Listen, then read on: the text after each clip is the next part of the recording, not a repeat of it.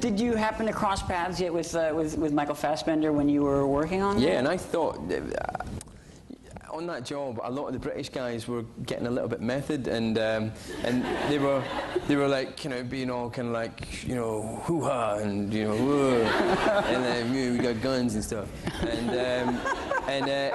but some of the guys were, just to make it easier, were staying in the accent all the time, and I thought Michael was American because he stayed in the accent all the time, and his accent was absolutely spot on.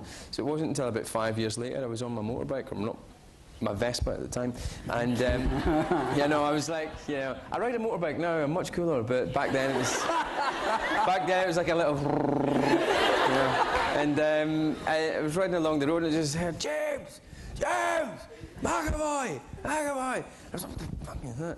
I stopped at the lights and this other Vespa kind of went, and he went, it's me, it's Michael. And I went, what? I can't see, who, what? Because the visor on the helmet stops me from seeing it. It's Fassbender. And I was totally dumbstruck. I thought, this man is a classically brilliant actor.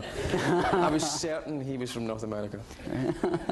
For those of you that don't know, Michael is one of James's co-stars in the new X-Men film. He plays his friend. Friend and nemesis. Yes, turned nemesis. Oh, yeah. He's just a fantastic actor. Yeah. Really, I don't know if some of you guys are aware of X-Men or would like to see X-Men, but he's just incredible and really, really strong, dead sexy.